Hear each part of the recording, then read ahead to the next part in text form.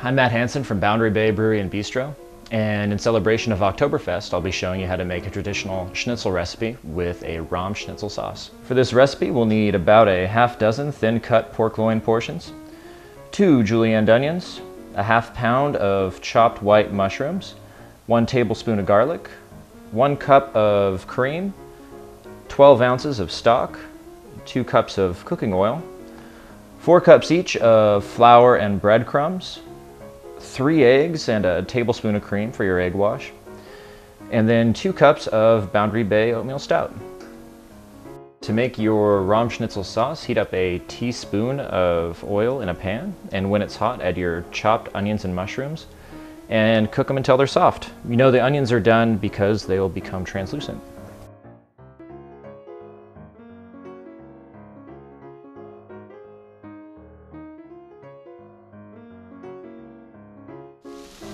Now that our mushrooms and onions are cooked, we're going to add our cream, stock, and Boundary Bay Stout.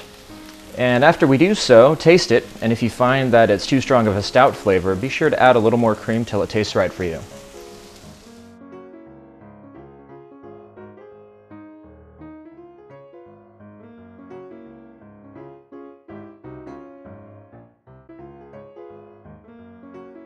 So after about 20 to 25 minutes of simmering, we're going to have a more thick, viscous consistency for our sauce.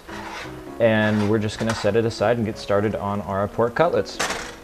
Now we need to bread our pork cutlets. And to do that, we're going to take one of them and dredge them in the flour to dry it out. Be sure to shake loose the excess when you do this.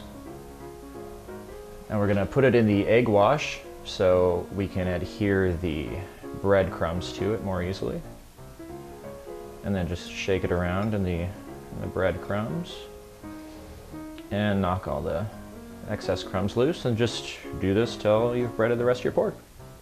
Now we're going to heat up the 2 cups of oil to about medium on the stove top. You'll know it's hot enough when you can drop a piece of breadcrumb in there and it will start frying.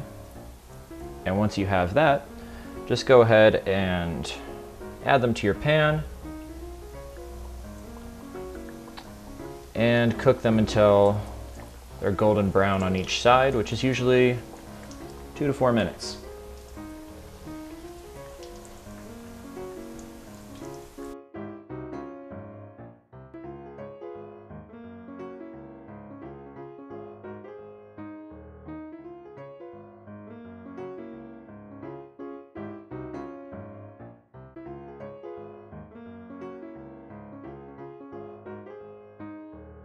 Well, once the cutlets are golden brown on each side and firm to the touch, you can take them out of the pan and put them on a towel, dab off the excess oil, and add a little salt and pepper to it.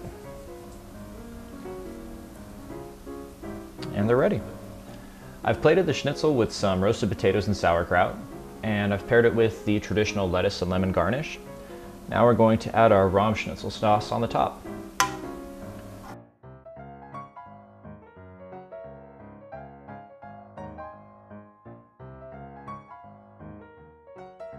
From our kitchen to your table. Prost.